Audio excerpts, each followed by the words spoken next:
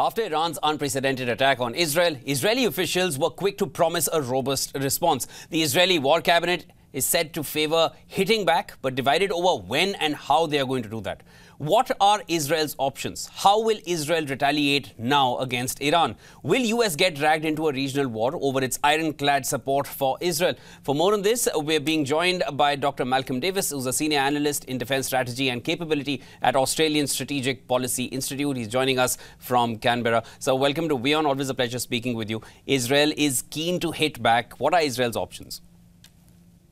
Look, I think that, as you say, the United States is trying to dissuade Israel from striking back. But I think it's unbelievable that the Israelis won't strike back. So it's a question of what they do. I think that they would like to attack Iran's nuclear facilities to retard Iran's ability to get nuclear weapons in the short term.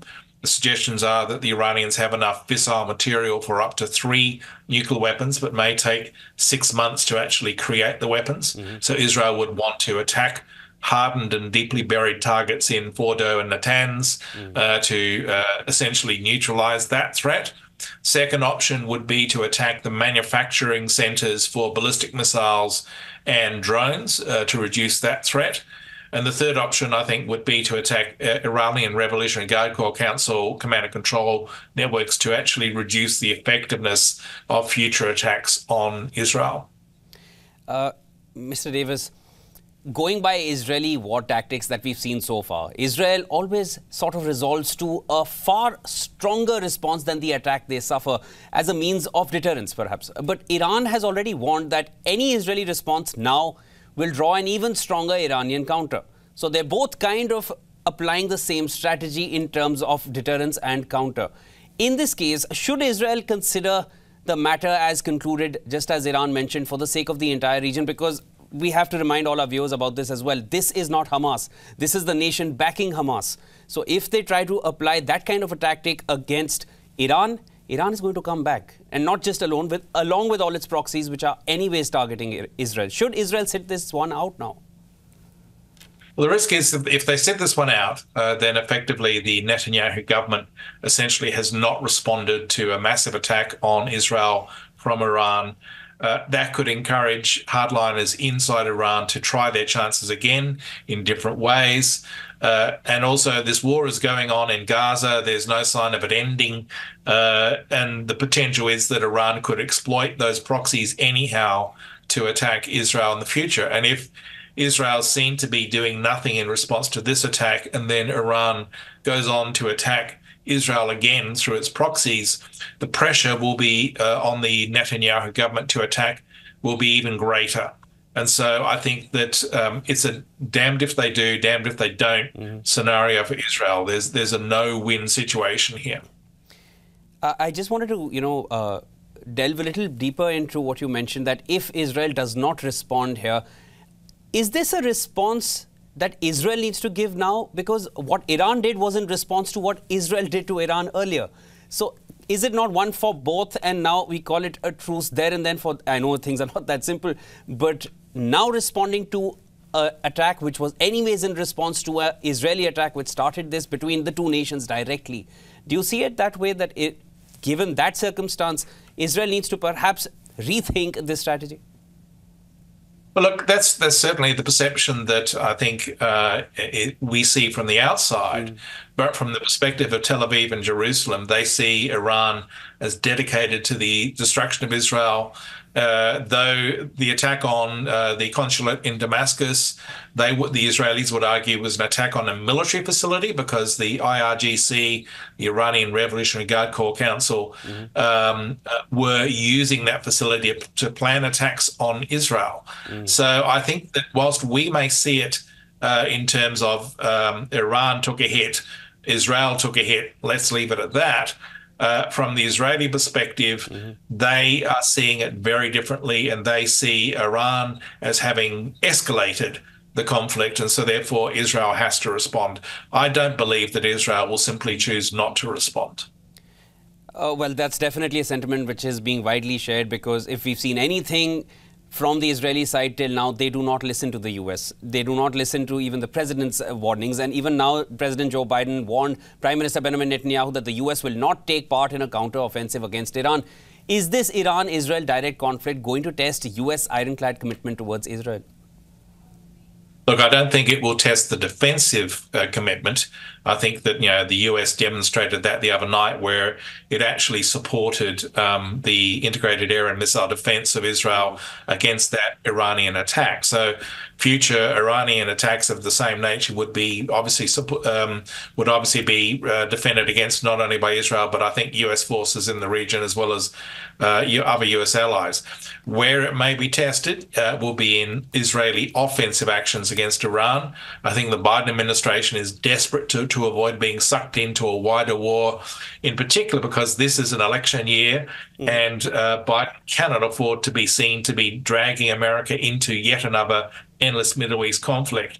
So I do think that Biden will strongly pressure Netanyahu not to strike at Iran. As you say, Netanyahu is likely to ignore that for his own political reasons. And then the question is, how does the US manage the differentiation between supporting Israel in defensive terms versus not supporting Israel offensively?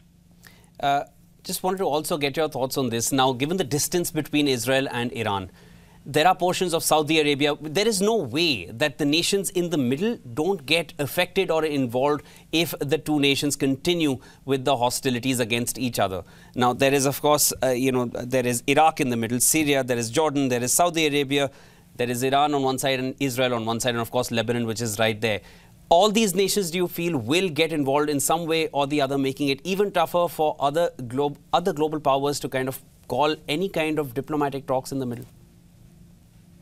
Well, I mean, I think that Iranian proxies in Iraq and Syria are already involved. Yes, Hezbollah played a limited supporting role in the operations the other day, firing rockets from southern Lebanon. I think that future exchanges of fire between Iran and Israel could see Hezbollah playing a much larger role, and potentially that would be really challenging for the Israeli integrated air and missile defense system to manage. As for other states, Jordan played a role in shooting down incoming Iranian missiles. Yes. The Saudis, I think, also were in part involved in terms of countering drones being launched by the Houthis. So already this is, to a degree, a multi-state conflict. Yes. The question is, how far does that go? How intense does it become? And does it spiral out of control? Just one last question, Mr. Davis. Given US support for Israel, which everyone understands is ironclad, and they've said it in as many words, do you feel Russia and China are the only ones at the moment who can rein in Iran at the moment, given the fact that both nations have good ties there? Russia more. Well, I think Russia doesn't want to rein in Iran. This is very convenient for Moscow to have the US diverted into the Middle East, particularly at a critical time in Ukraine, where Russia is starting to gain the advantage. So I think you should forget about Putin trying to play peacemaker here. As for China, I think, once again, they have an interest in seeing the United States in particular humiliated and embarrassed in the Middle East. So whilst they don't want a full-scale war in the Middle East that could then undermine their economy through driving up oil prices, I don't think that they would be doing the US any favours either.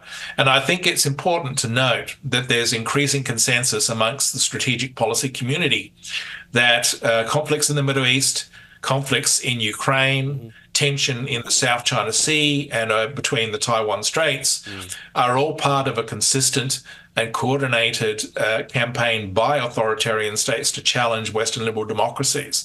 So we should see what's happening in the Middle East and what's happening in Ukraine as a coordinated action by Moscow, supported by China.